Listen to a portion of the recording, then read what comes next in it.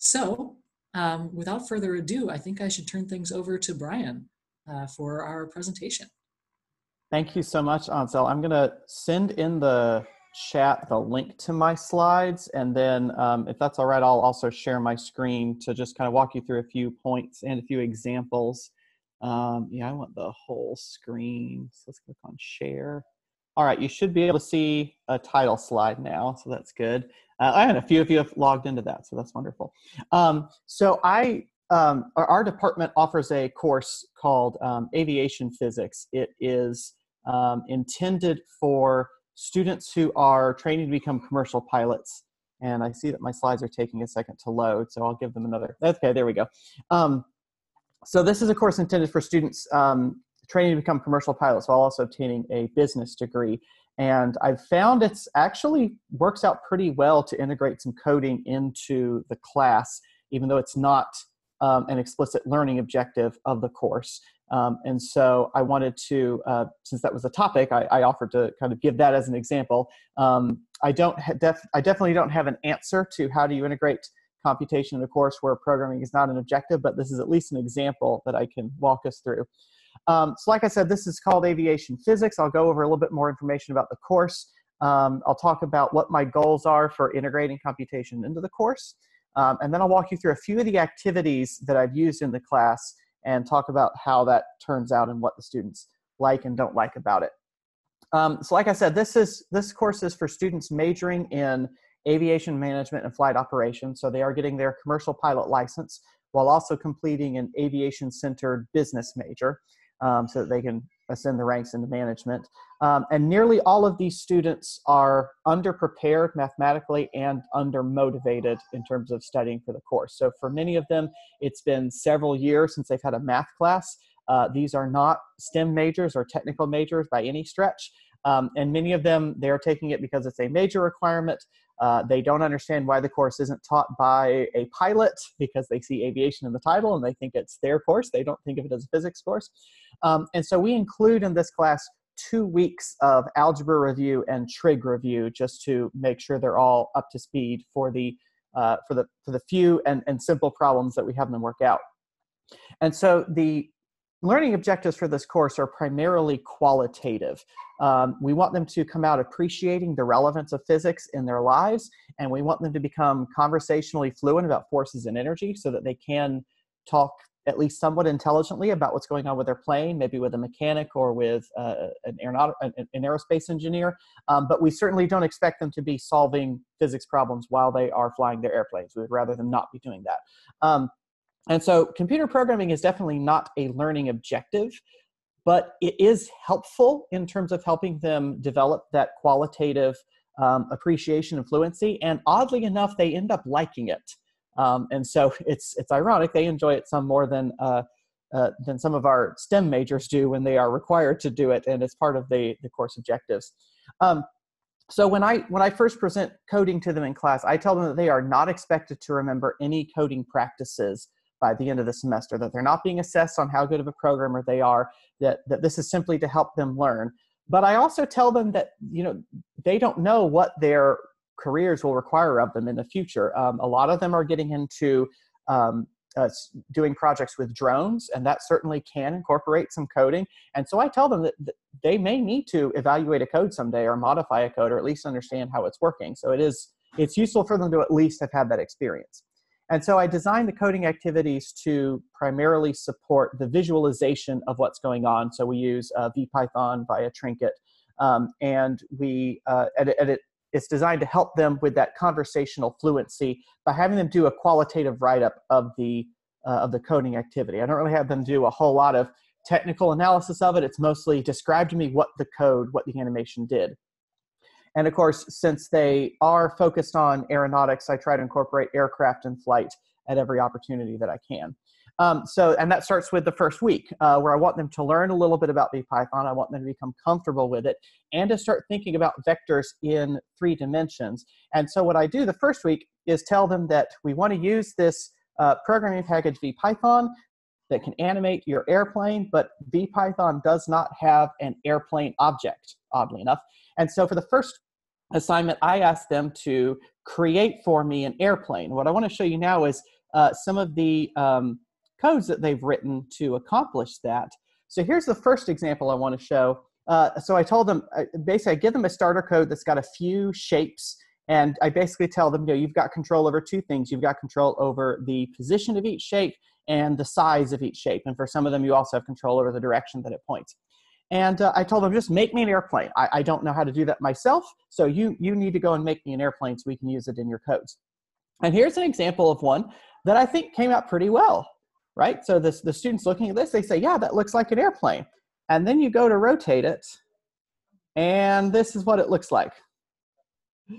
And so this is an interesting problem to have because the students have gotten it to work in 2 dimensions, and then I went to rotate it in class and said, I don't think this looks like a plane in 3 dimensions because this is the view you would rather have of the plane, certainly would be the side view during an animation. And this was not unique to this student. This actually came out in a few of these codes where it looks great from a top-down view, but then from the side view, the shapes aren't matching up. So the students are definitely leaning on just that one projection of the view rather than the entire 3-dimensional view.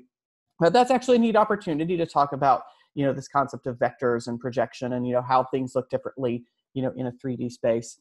And apparently my internet has decided to crawl, so I'll just skip that example, I think.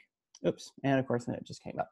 Okay, but I think you get the idea. So the goal of this first activity is just to get them to use their creativity, right? There's no real physics involved here. Nothing's moving. There's no forces, but it's just to get them comfortable with the programming environment and to get them to start thinking in terms of these 3D vectors. And honestly, just to give them a little bit of confidence that they did in fact build an airplane successfully.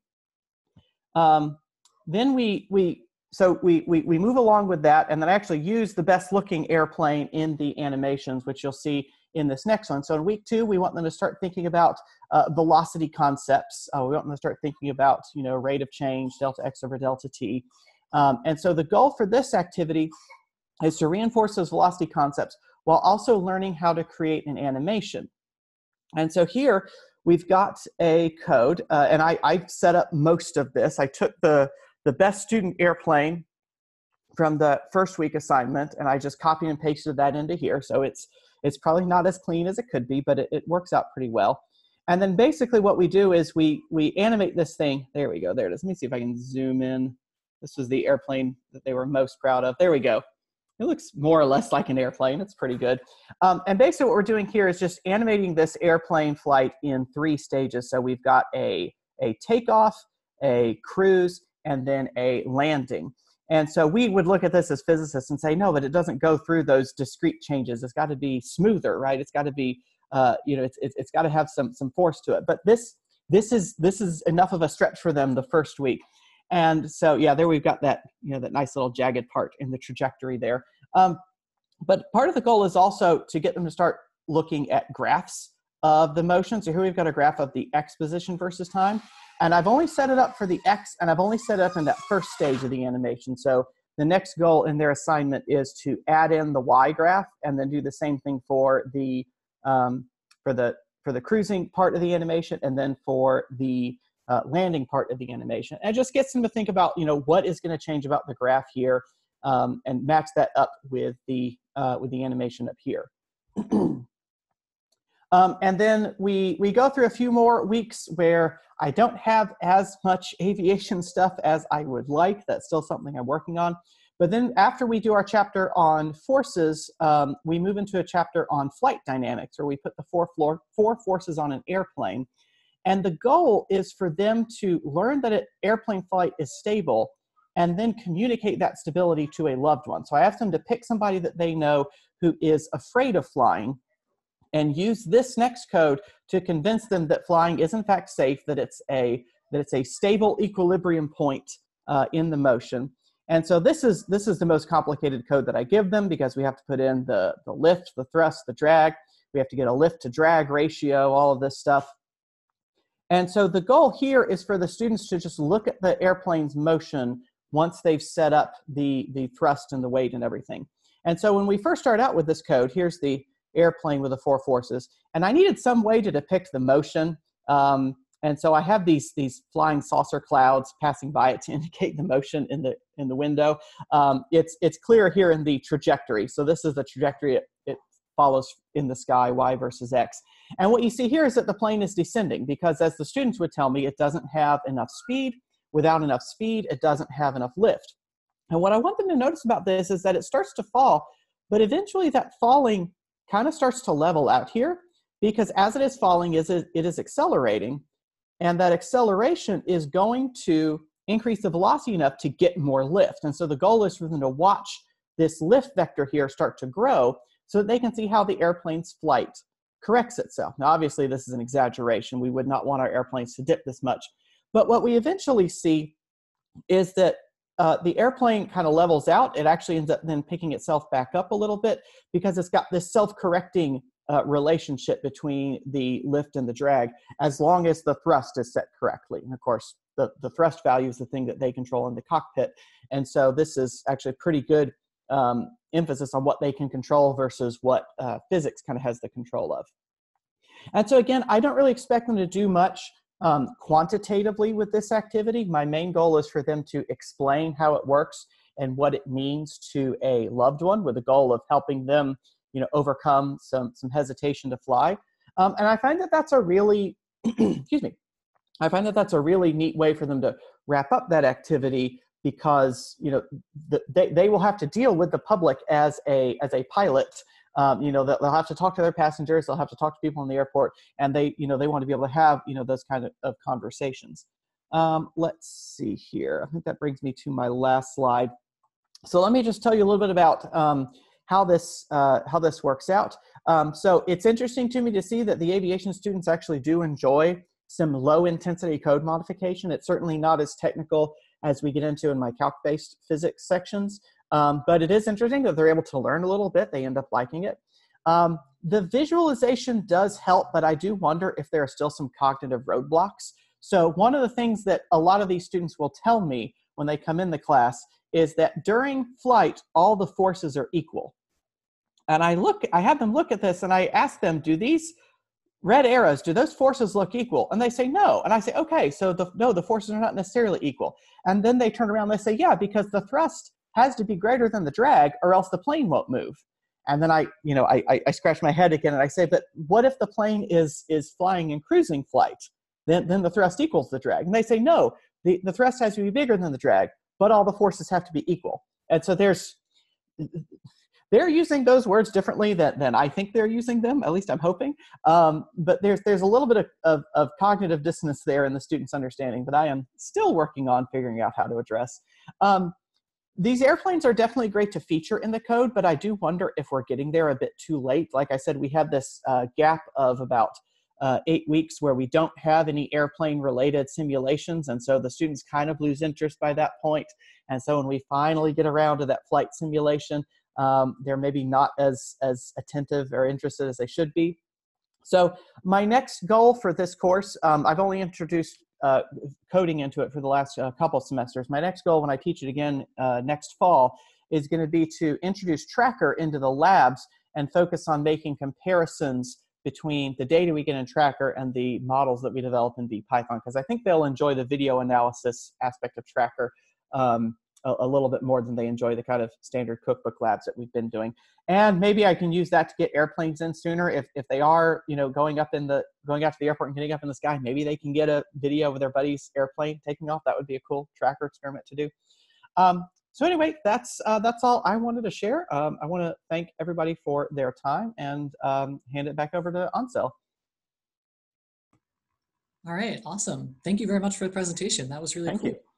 I think we should definitely have some time here for questions. I will say on a tech note, I can definitely see the chat, and I hope that I will see if somebody presses the raise hand button. But should you press the raise hand button and not get called on, also tell me in the chat, because it means something is broken. Okay, with that said, are there any questions about the presentation we just saw?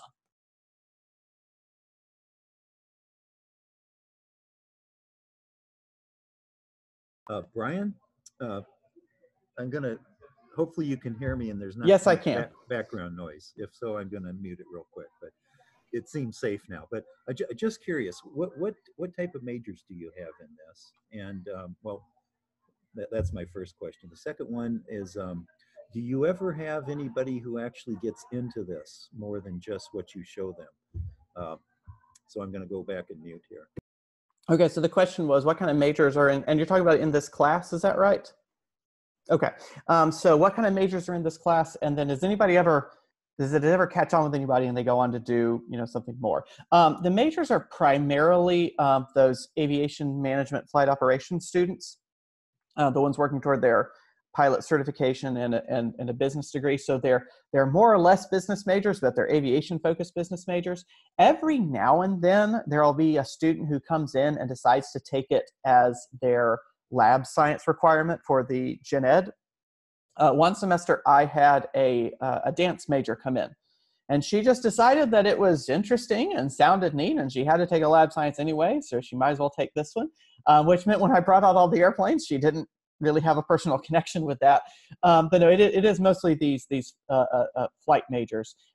As far as getting interest, I did have one student, I guess this was about 10 years ago, who was really interested in and wanted to take on an aviation physics research project as his honors project. So the honors students have to do some sort of capstone research project and write a report on it, give a presentation. And so he actually, we had an old wind tunnel that had been built about 20 years earlier by some students and was collecting dust. And he took that, he put some model airplane wings inside of it. He had a pretty neat apparatus for measuring the lift force on the wing, because he would just attach a force sensor and then crank up the wind and then watch the force readings change. After that, I haven't really had too many that were interested. I should also say, this was my first time teaching the course in several years, since I've had some other teaching priorities. So not in the last couple of years, though. That in my 12 years at Jacksonville, that's been the only student.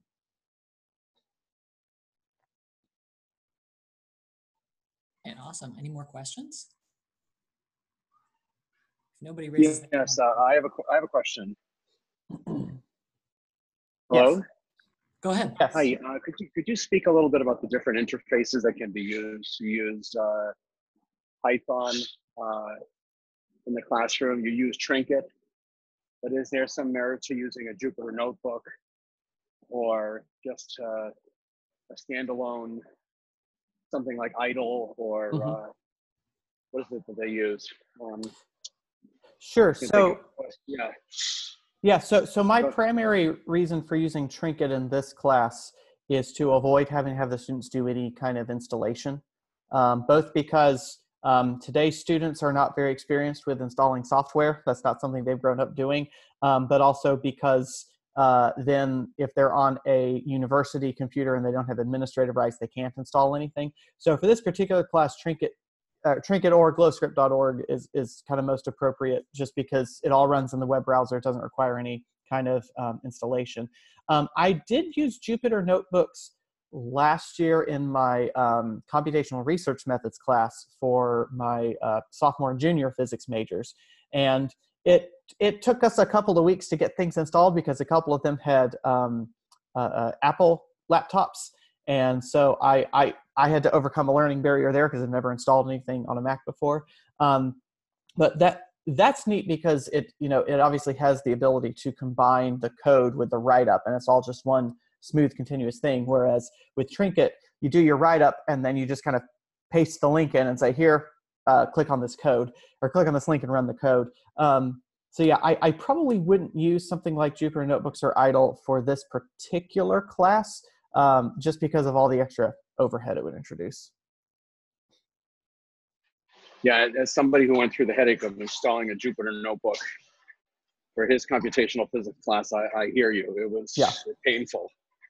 Yeah, and to get everybody up to speed is very difficult. But I recently discovered Trinket, and it seems, for small stuff, it seems too good to be true, Yeah. But it requires no installation, no preparation, really. It just is, you're ready to go. And so, I suppose if somebody really wanted their students to embed the code in a write-up, they could have them do it on some kind of web page or blog or wiki or something like that, and then just embed the trinket code, because you can do that in a website relatively easily. Right. Now, and one more question. How do you envision implementing something like this in an intro physics course where we're talking about, I don't know, 80 students in a classroom? Mm-hmm. Is this something that is scalable? Is it something that applies to a group of students that are not as specialized, let's say, as aviation students? Yeah. So. Yeah. Mm-hmm. So Go as ahead. far as there being a larger class of say 80 students, my classes typically run 15 to 20. So I would probably be employing some junior, senior learning assistants at that point, or at the very least, then maybe pushing some of the coding outside the class a bit, and then maybe hooking them up with tutors or some video tutorials or something. I have had some luck with creating some video tutorials and having the students watch those before class. And a good number of my students will watch the tutorial and come into class and say, "Can I try this thing?" And it's something that, you know, that they thought of while they were watching the video. And I say, "Yeah, go for it. You give that a try." And sometimes it works, sometimes it doesn't. But the fact that they're thinking in terms of, I can get the code to do the thing that I want is impressive. You know, if we can get them to just think that way, that's more valuable than, you know, them remembering the ins and outs of how to set up a for loop.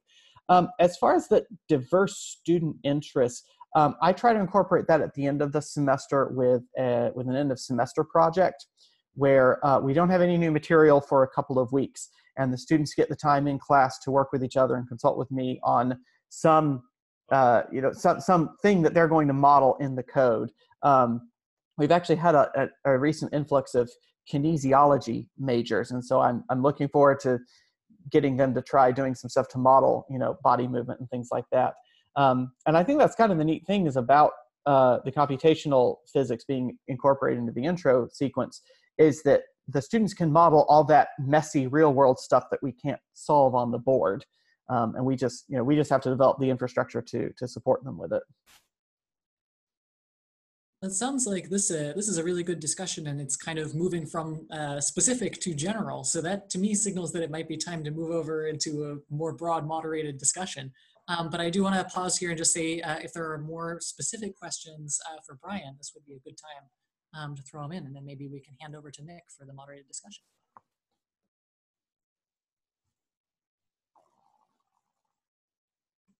All right, I'm hearing a lot of silence, so I'm hoping that Hi. Oh, no, never mind. There we go. Yeah, so I just had a brief question for Brian.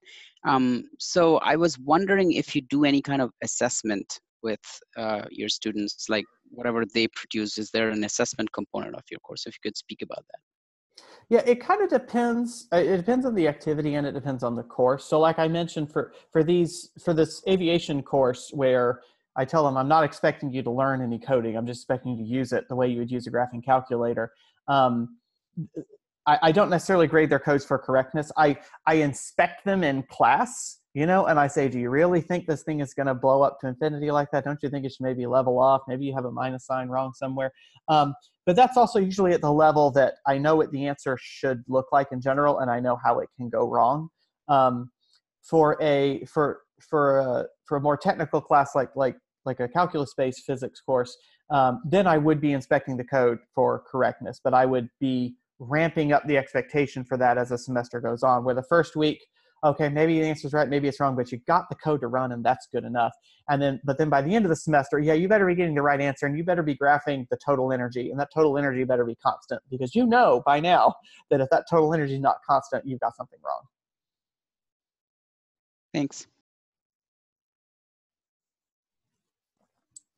All right. Well, I think I'm going to hand things over to Nick for the time being. But thanks again to Brian for a really interesting presentation. And thanks for having me. I'm sure people will have more questions yet as we get to the broader discussion, and you may be called to answer yet more things.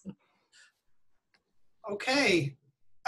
So what I guess the plan is for the rest of our meeting today is sort of just to discuss as a group some of these ideas around how we implement things. And I wanted to just share really quick.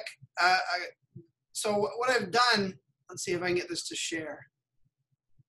There we go. Okay, so this is, those of you that have been to one of the faculty development workshops or have been around Danny for very long have seen this before. This is this computational implementation space, right? And you sort of have, on your x-axis, you sort of have the interaction with code or the programming aspect, and then on the y-axis you have different parts of the course, and so you can sort of think about how you integrate computation into different parts of the course. I've come up with, to hopefully help guide our discussion today a little bit, a version of this where I've sort of replaced the y-axis here, and I'm calling this my computational science skill space, where you sort of have two components to this. You have programming skills, and then you have sort of the numerical methods side of things. And you know, the numerical methods idea is how do you actually numerically solve equations or you know, do physics, right? And then the programming is how do you actually make the computer do what you want. And for the numerical methods, I have everything from homemade, meaning you write the algorithm from scratch, which really means that you pull out numerical recipes and find the algorithm you want and then translate it into whatever programming language you're talking about. To all the way down to, it's basically a black box. You don't understand it. The student doesn't understand the numerical method. They simply understand that it's integrating, or it does it fits the parabola to my data. So anyway, I hope this sort of helps our discussion a little bit, maybe to think about how do we connect the activities that we're doing to integrate computation. Where do they land on this thing? And I don't mean to present this as like a good is on one side and bad is on the other. This is really more of a, you know, how much time and energy do you want to invest in different things?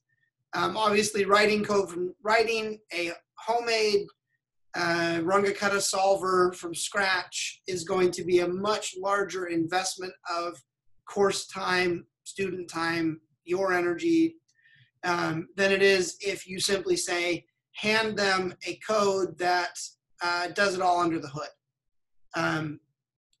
So anyway, that was sort of the first thing I wanted to mention. And then I'll also say that when we're teaching these classes, I want to kind of focus our discussion on classes that aren't designed to teach numerical methods or programming. So I'm sort of excluding from this the course that a lot of us teach, which is really the, you know, whatever level it's at, but the course that's designed to teach physics majors how to program and understand numerical techniques. So instead, where I kind of like to focus our discussion is, what do we do with courses where the goal of the course is not programming or computation? How can we sort of implement in? And I think Brian's example was great because it was a course where you have aviation, you know, business majors who aren't particularly, the goal of the course is not to teach them how to be programmers. It's to teach them some physics that has to do with aviation. But it's not designed, that's not the learning objective, right? The objective of the course is not, I want them all to understand how, you know, how time integration of differential equations work. So yeah, I guess the first question that I'll ask to sort of kick off discussion is, when we're teaching and we bring in some computational tools or methods, is teaching the numerical techniques and or programming part of the point, or can you be happy teaching, bringing in these computational techniques and tools without teaching your students the programming or the numerical techniques?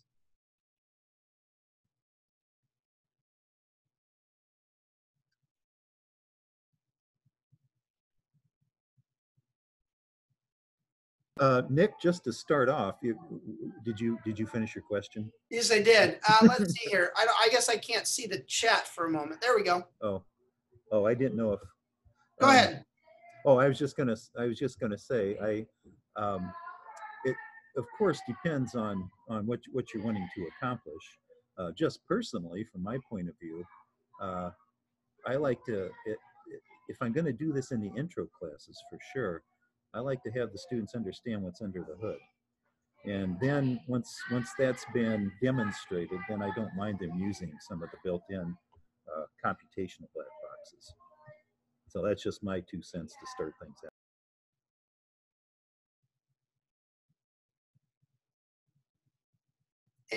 Ansel, was that a hand up? You wanted to make a comment? Yeah. So I was just going to say, I'm thinking about this mostly in the context of I'm teaching a quantum class this term, and we're doing some Jupyter Notebook stuff in class, and it's very much a, kind of modify a minimally working program, or even just run the animation and play with, a couple of parameters. And in that context, I think there's a sort of an intermediate ground where I'd like to have the code in front of them because they're upper division students, right? And have it something that they can look at and kind of at least look over and have a general sense of how it's working, and maybe look into a little bit more on their own time since they're also like pretty self-motivated. But at the same time, they're struggling a lot with the physics concept, so I want them to really lean into the physics for what we're doing in class. So I think there's some extent to which like sort of showing them that a technique exists is helpful. Just so that they understand that we're solving a bunch of analytically tractable things in class, but that there is this larger class of things that they can also solve using some computational method, and that if they want to come ask me questions about it after class, or if they see something of interest in it, they should feel free to grab that code and use it in any other context. And especially for the upper division students, many of whom are seniors and going on to grad school and things like that, there's a bunch of them that grab onto that pretty fast. So I think it depends a lot, like Kelly was saying, on the audience, right? Yeah, I'll take the opposite viewpoint to Kelly there, that I am often happy if my students don't understand the numerics. In the same way that I'm happy that my students don't understand how an accelerometer works, that they can just take an accelerometer and figure out that, yes, it does measure acceleration, and then go to work with it. So for particularly in intro classes, a lot of times when I hand them code or have them do numerical tasks, I'm happy if they don't necessarily understand how the tool that I gave them works. They just understand that it does. Now, the nice thing is then that often leads in for some of the students will just sort of, okay, fine, and we'll move on. But some small fraction of them will get interested and want to understand, how did it do that? And then that can lead on, right? But I'll say that oftentimes you do want the students to understand the programming or the numerical techniques a little bit. I think I'm in a number of cases, I'm fine if they don't. I'm fine if it's just a tool. And Nick, by the way, I apologize if there's voices, so I'm going to try to mute as soon as I've said my piece. But you're tiptoeing around. Just so everybody understands, this is a core value of the PICUP, by the way, is that we'll support whatever faculty want to do, and what it comes right down to is what your goals are for your own students. And so there's no right or wrong in this. It's just we all have different pedagogical styles as physics teachers.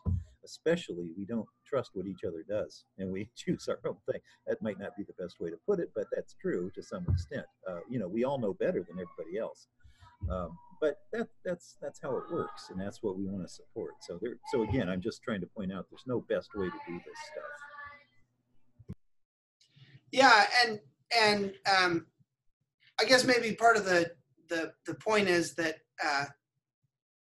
that there are a bunch of different approaches, and you can figure out which argument you like better. So I'm just curious, Nick, yeah. I just maybe because there's 10 or 11 participants on. I'm just curious. Maybe vote via chat.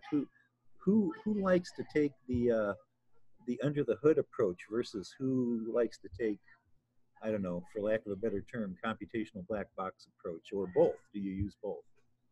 I don't know. Is it possible to use the chat as a vote thing real quick? You know what? I can actually make a poll real quick. This is nice because I was planning on. Yeah, that's a good idea. Okay, so I'm going to make this anonymous. To see, you know. So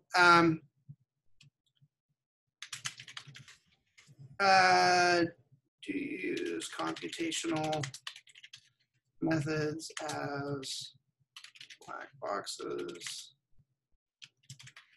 under the hood, or both?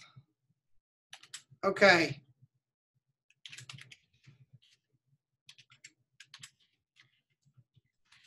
This is great audio, I'm sure, listening to me do this.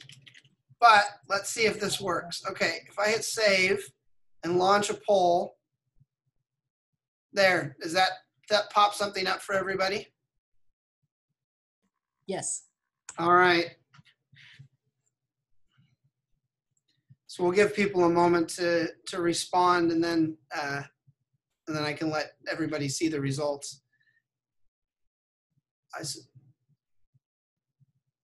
Okay, well, we've got, let's see, that's 8 of us. So we'll give people another 5 seconds or so to respond, and then I'll reveal the results. I'm abstaining because I don't teach. All right. I'm on the edge of my seat, by the way. I don't know if you can tell or not, but I'm waiting with bated breath. It would be interesting to maybe do a poll of students sometime too and see which way they prefer better.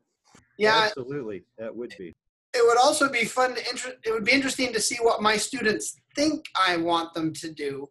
Okay, so here's the results. So most people are in the both category, and then there aren't very many. There's one black boxer out there. I would definitely, I couldn't vote because I made the poll, but I would definitely put myself in the both category. It depends a lot on the course I'm teaching. Okay, so let's stop that. Okay, so maybe for the next sort of discussion topic, maybe we could think about some examples of, so think of an example that from a class you're teaching or have taught, where you wanted to integrate something computational in, and kind of think through the process of how you did that, right? How did you decide, okay, this is the thing I want to do, this is how I want to bring in the numerical piece, this is how I actually implemented it, and how did it go? So I'll start just with an example from a course that I'm teaching right now. It's a junior level classical mechanics course. And the thing that I love about classical mechanics is that you can always get the equation, the differential equation, right, for the motion of some crazy system you've dreamt up. But generally, the fun ones aren't analytically solvable. And so what I've done is I have pre-written a Python script where my students can modify the equations being solved and then just run it. So all they have to do is modify the equations and then hit run, and it will generate it'll solve the differential equation that they put in. And of course, they have to understand it enough to know where the equations are in this script and in what form they should be. But it's a pretty minimal modification of the code. And then they just have to know enough to know how to save the plots that it generates. And so it's in terms of, they don't have to understand the numerical technique. They have to modify the code they do have to understand from a conceptual standpoint what it is that the code wants. So the code wants a system of first order differential equations. They need to understand what that means. They also have to understand, and actually this is the biggest challenge that I've found, they have to understand that what the modification means has to go, so the variables have to come in the same order that the right-hand sides go out, which is the single biggest problem that people have, is that they mix up, they have the position as the first thing that coming into their function, and the right-hand side for position is second. And so they get weird results, they don't understand it, and they come show me. But the nice thing is that it allows them to see the solutions for equations that they wouldn't otherwise be able to solve. And it allows that without, so these are students that haven't, some of them have had a programming class, and some of them have even had a computational physics course, but a lot of them, they've just sort of seen bits and pieces of Python here and there in different classes. So that's my sort of example. Go ahead, Brian. Yeah, so I like what you've described there, where you're having them, study an unsolvable problem, which is really showing them the value of why we do all this programming stuff. I was curious, I wanted to hear if you could talk about what kind of follow-up questions do you ask them when they've put in the differential equation for a problem that can't be solved? They get out their graph that does whatever crazy non-analytical things it's going to do. What kind of questions do you ask them to answer about that? So I'll give you an example from one we actually did this week. So we got, it was a problem, we're talking about conserved quantities, and we're getting into Lagrangian, the Lagrangian formalism, and showing that if you choose the right coordinate system, you get out a conserved quantity fairly easily. And so we did a problem where angular momentum should be conserved. And so I had them basically code it up, put the equations in, run the thing, and then I had them say, okay, if you choose the right angular momentum here, you should be able to get this thing to move in a circle, right? Because if you just pick random stuff, they're all ellipses. You pick the right angular momentum, and now it'll be circular motion. And so figure out what angular momentum you should give it, and make me a circle. And they like it because it actually works, right? It actually, if they plug the right value in for their initial condition for their angular momentum, it actually does give them a nice, it gives them a really boring graph, right? The radius is just constant, but they get really excited about it because then they realize it. So that's the main thing I do, is I use it to sort of verify special cases, right? Which are usually the only things you can do analytically, is you can look at, okay, where are the equilibrium points? What happens near equilibrium? And I'll get them to be, okay, what if I don't give it this nice equilibrium solution?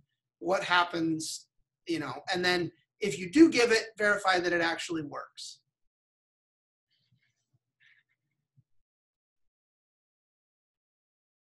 Okay, would anybody else have an activity or a way they're using things that they'd like to share? I'll put you all on the spot here. Well, I'd like to ask a question. Oh, go ahead. Do you have access to things like Mathematica in your classes? And you said you chose to use Python. I'm wondering how you picked that versus something like Mathematica. We do have access to Mathematica. We have a campus site license for it. The reason that I chose Python, that's sort of been a department choice. We've sort of consolidated around one programming language, just so that in the bits and pieces of programming that different people are trying to integrate in at different sort of haphazard points, we're seeing the students are seeing a common first language, because our physics majors aren't required to take a programming class at any point. And so a lot of them have no programming experience whatsoever. And so they get hung up on concepts like syntax and things like that. So the choice of Python is simply because that's sort of what as a department we decided to do, largely because it's free, is really the real winning factor for Python. That being said, we could very easily have chosen to do this in Mathematica, or chosen to do this, chosen to use GlowScript, or any of a variety of other things. Python was just chosen because it was easy to get access to. We have it installed on all of our department computers, and it, the price was right.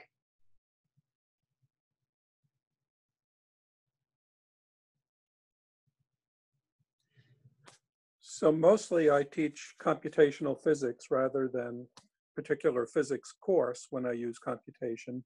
And I like to make sure my students, or I split the course between compiled languages, or something like Python would be acceptable, and Mathematica. And I like to introduce the students to the idea of least time to solution.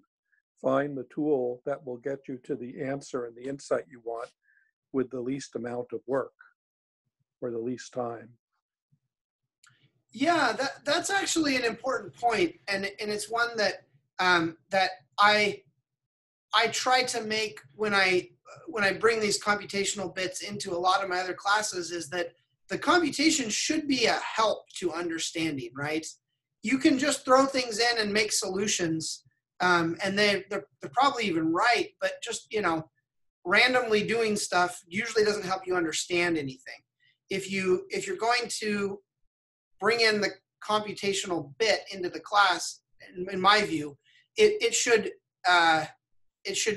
mesh well with the analytical pieces you're doing, and hopefully if you've got any experimental pieces, and they should all sort of help students' understanding of the concepts and the tools you're using. That's hard.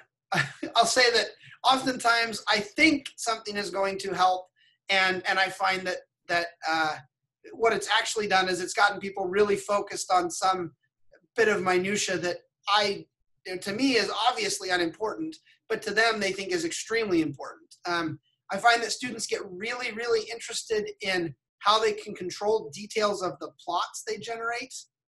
And they really want to know, how do I make it a blue line? How do I change the color scheme? And I'm like, it doesn't matter, guys. Just, does it tell you something? But I don't really have a solution to that, more than just a trial and error thing, and finding that students, will get hung up on one thing or another, and then, the next time I can sort of hopefully prepare for it. Ansel, go ahead. I was just going to say, in the terms of like ways to use code in class, so like I said, I've been doing a lot of Jupyter Notebook stuff and having students mess with things, but actually a couple of the more successful things that I've done have been for very, very small problems. Things like, let's just like plot all the terms of this equation that we're working with so that we can see what they're doing, or, things that I could probably honestly just open up like Wolfram Alpha and do it, but I'll pull up a Trinket window instead. And I'll actually type it out live in front of the class and ask them what things I should plug in. Here I am, I'm making this function. What should I plug in for the amplitude? What should I plug in for these arguments? And part of it is just because that's the tool that I feel comfortable with, is I'm like very comfortable with Python programming. But part of it is also that one of the things I'm trying to teach them is that code is a tool that you can reach for lots and lots of different things, even if those things, are not a very large complicated physics simulation. Even if those things are like, let's make a plot, or let's try simulating 10,000 random numbers for this and plug it into this thing and see what our histogram looks like, right? And that's been very helpful, I think, because it shows them start to finish in a very small bite-sized chunk how to, for example, like write out a function, which you can then use multiple times. And it's nice also because I can use it. It's kind of like both this and the Jupyter Notebooks are kind of like a laboratory for a case where we do not and cannot have a lab. So for example, there's no lab experiment that you can do to look at the real and imaginary parts of a wave function. Certainly not in the like 5 minutes that I want to spend looking at the real and imaginary parts of a wave function, but I can do it like on the screen.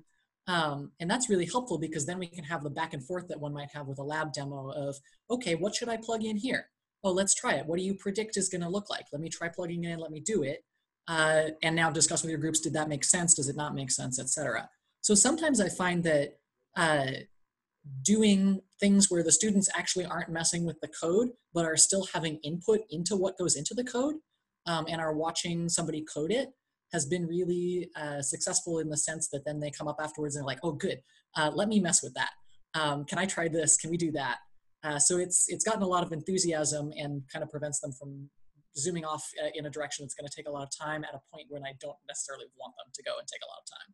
So it's to some extent it's not a black box, but it's I'm opening the hood up and I'm doing the repair under the hood, and they're watching me do it once in the hopes that then when they have to do it subsequently, it's somewhat less intimidating.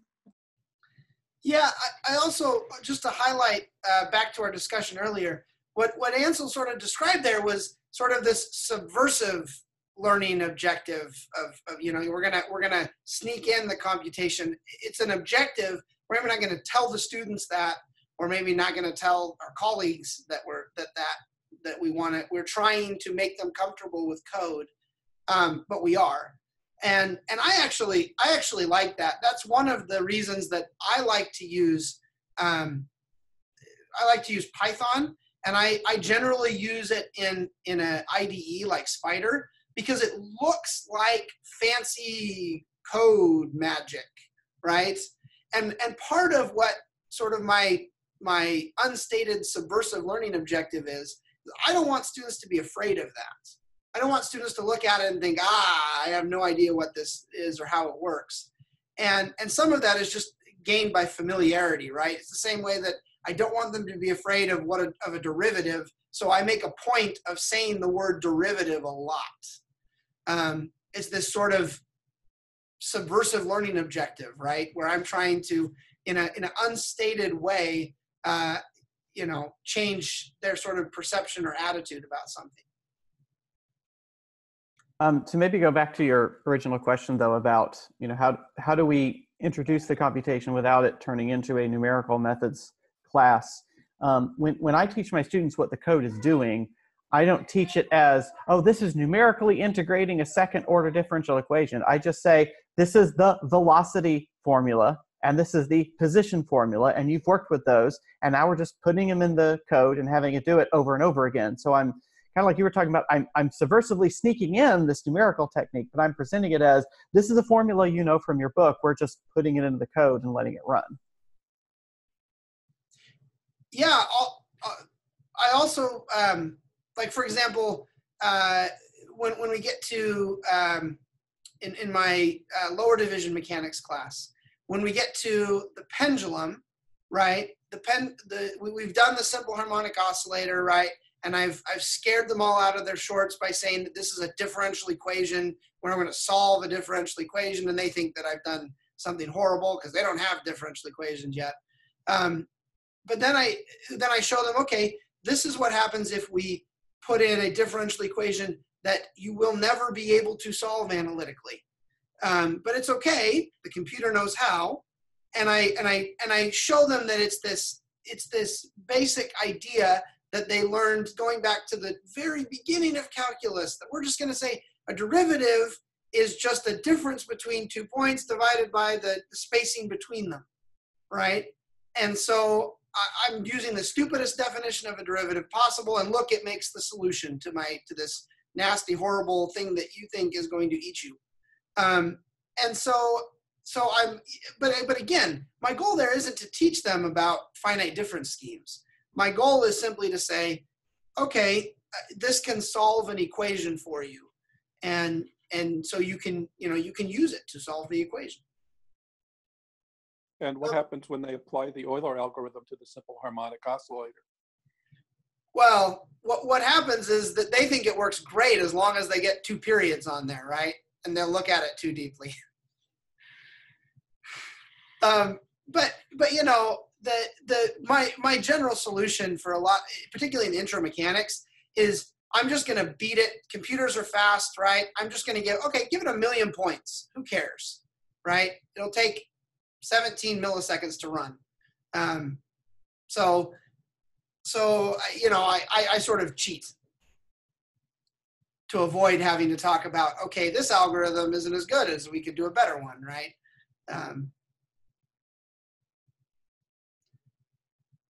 Yeah, and then, but I will say that when I get to my upper level classes, so for example, today we were looking at that case where angular momentum should be conserved, and I actually had them ask, is this actually producing a perfect circular motion? And I said, basically, okay, zoom in a lot, right? Zoom, zoom, zoom, zoom. Oh, it didn't. Why didn't it? What could we change, right?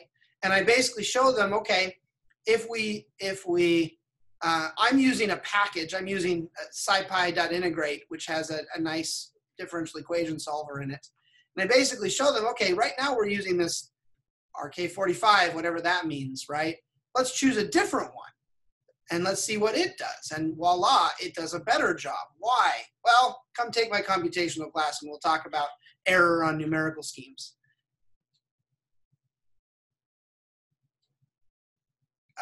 Ansel, go ahead.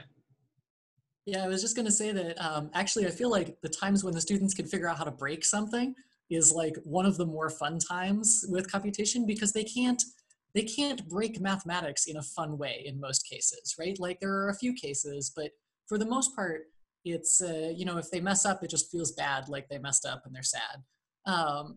But with computation, even with my upper division students, I give them a Jupyter notebook that shows, all the different states of the harmonic oscillator. And the first thing they do is they try to plug in like n equals 10 billion just to see if they can break it, right?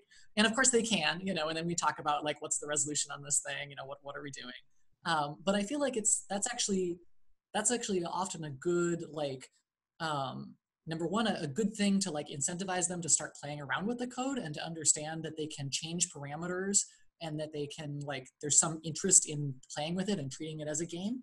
And then sometimes they'll actually break something in a way that reveals something about the method or about the physics.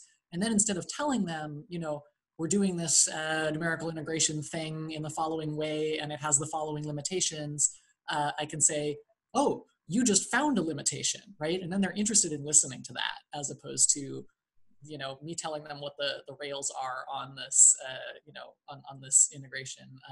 They find it for themselves, and that's more fun, I think. Plus, it makes them feel good whenever they break anything I made or brought them. So. Yeah.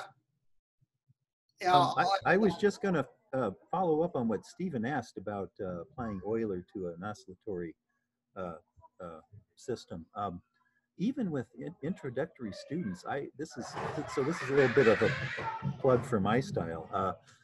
I actually like them to discover things like this, that something goes horribly wrong with what they think they've gotten down pat now. And so simple harmonic oscillator is the prototypical example of this. It goes to hell in a handbasket if you try to do Euler with it. And it's actually enjoyable to watch them try to correct it by lowering delta t. But eventually I keep telling them, take it out further, and it just dawns on them that something's terribly wrong. And I think that's okay, even at that, even if your goal is not to do algorithms with them, but just to make the point that you've got to be paranoid with this stuff, because the computer really doesn't know how to do this.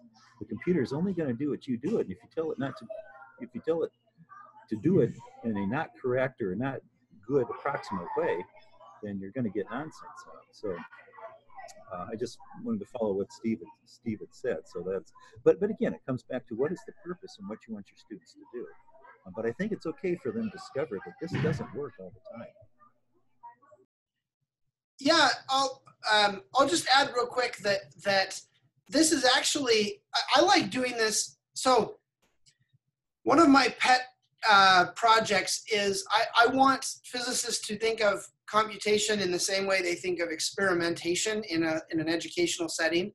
And so I like this in the setup. Good point. Of like I want my students to figure out the limitations on the accelerometer I hand them, right? I want them to figure out that for some reason it says it's accelerating downwards at 9.8 meters per second squared when it's not. And why, and okay, you don't have to understand, general relativity, but I do want you to understand the limitation of the tool you're given. And so, and the nice thing about computation is it's usually pretty easy to break things. It's usually pretty easy to find some special case or let's see what happens if I do 800 cycles of this harmonic oscillator. And then gets into some of these limitations. I'll also say that this plays in nicely to uncertainty, right? That's one of the concepts that's in almost everybody's learning objectives, right? Is we want to understand, want the students to appreciate this concept of uncertainty and how measurements are uncertain. It's also nice to talk about how theoretical predictions are uncertain. So that's a good tool there. Well, we are at a little over an hour, so we probably better close the meeting here. I wanted to thank everybody for coming and participating, and yeah, I guess our next meeting, our next one is scheduled for November 14th. That one will be late for you East Coast people. It's at 7 p.m. Pacific, so 10 o'clock Eastern. So, get a nap. Anything else? Any other questions, comments, concerns, thoughts? I just want to make a quick comment. Number one, we're looking for volunteers to present or to lead discussions for subsequent synchronous meetings. So that's a very open slate. So for it, basically, if you have an idea for a topic that you want to discuss, whether it's something that you've put together already and are using, or even if it's something that you really just want to have a group discussion about because you're looking for more feedback and ideas about some particular issue within this computational integration space, very open to that. And I think there's a sign-up document on the Slack channel, which we should probably like resend out. Yeah, and then I think that's basically it. Of course, we have the Slack channel, so people should continue to, chat about the stuff that we talk about in the synchronous meetings and, boost it on the PICUP Slack. All right. Well, thanks, everybody. Yeah. We'll see you next time. Thanks for sharing, Brian. Thank you. Thank you, Nick and Natso. Thanks. Thanks to everybody who's here.